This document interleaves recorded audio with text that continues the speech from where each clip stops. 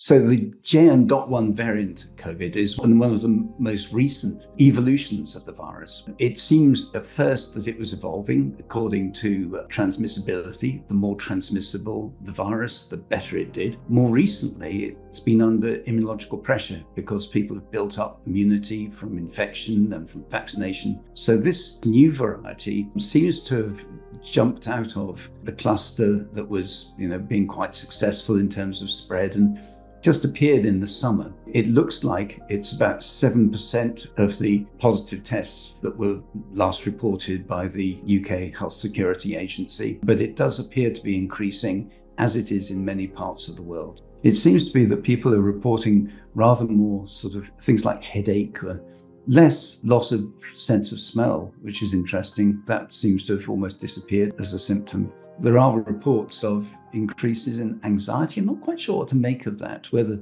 that's that people who are reporting are generally still quite anxious people. But otherwise, it's the usual symptoms of COVID in terms of upper, nasal symptoms and maybe cough and lethargy and fatigue.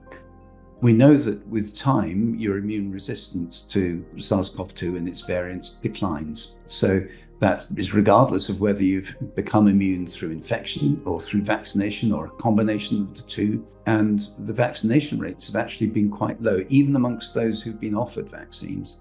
I think the main thing that people should be doing to avoid infection is to reduce your contact with other people's exhaled air.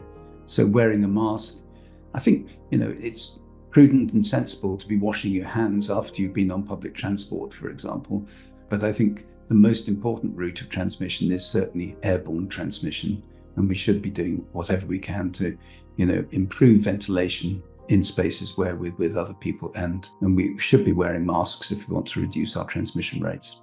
It's very likely that JN.1 is going to lead to further evolutionary variants. It already, I think, is a bit of a concern because it contains so many new mutations compared to the previous versions, previous variants that were circulating.